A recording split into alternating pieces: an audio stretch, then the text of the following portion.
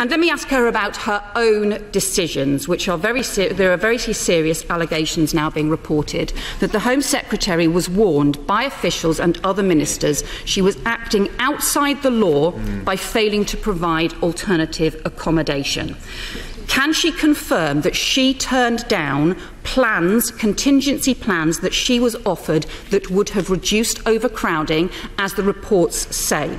There are also legal obligations, including under the 1999 Act and the 2018 regulations. Can she confirm she was advised repeatedly that she was breaking the law by failing to agree to these plans? One of these meetings on Manston was on the 19th of October. Can she confirm she refused these proposals on that date? It was the same day that she broke sections 2.3 and sections 1.4 of the Ministerial Code.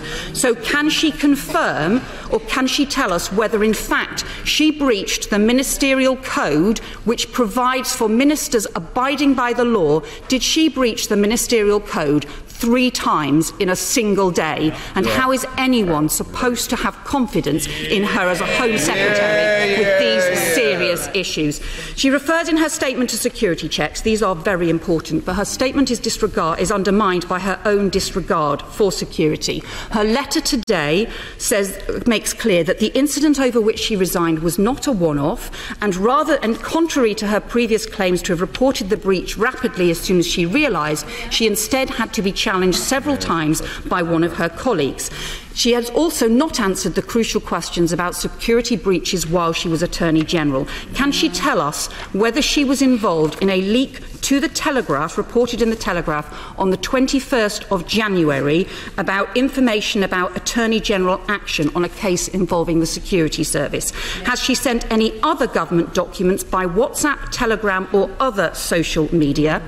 And given that it's been less than a week since she was reappointed, and less than a fortnight since she was first forced to resign for breaching the Ministerial Code, and every day since her reappointment there have been more stories about possible security or Ministerial Code breaches, how is anybody supposed to have confidence in her, given the serious responsibilities of the Home Secretary to stand up for our national security, for security standards and for public safety?